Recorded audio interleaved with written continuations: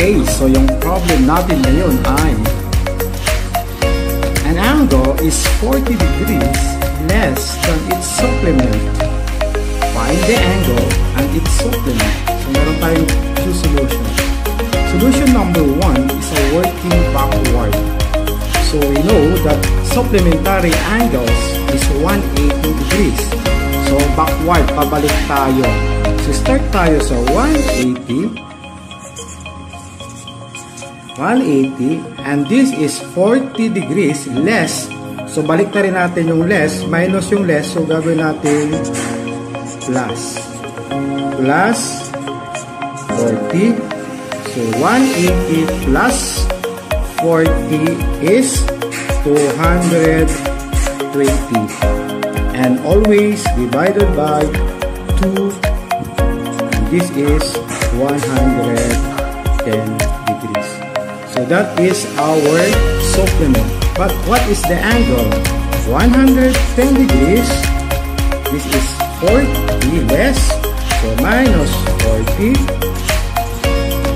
Minus 40. So that is 70 degrees. So this is our angle. Mas maliit. This is our supplement. So ganun lang kadali. Wala na yung x. Kasi for grade 6 to pwede na ang podcast kaya sa oras sa NCAP. Solution number 2, baka mas madali ito. Yung solution number 2, alam natin na yung supplement is 180 degrees. So pati na natin kaagad. What is 180 divided by 2? So 90 degrees. Gawa tayo ng dalawa, 90 degrees. And kunin natin yung number doon na 40 degrees less. So, yung 40 degrees divided by 2 rin. So, magiging 20. So, 20. So, lagyan natin ng plus, minus. So, napakadali na. 90 plus 20. Yun, lumabas na yung answer. 90 minus 20, 70 degrees. Parehas yung answer natin dito sa solution number 1. 70 degrees is the angle. 110 degrees is the supplement. So napakadali. Ulitin ko, baka ang bilis. Yung 180 kasi supplementary angle. So hatiin mo lang yun. Yun ang rule. Divided by 2. So gawa tayo ng 90 degrees. 90 degrees. Okay?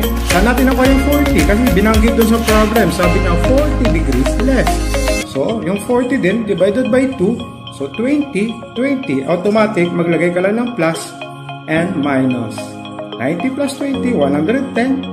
90 minus 20, 70 degrees. So, ito yung mga shortcut na kailangan malaman para mabilis sa pag-solve. So, sa susunod ulit,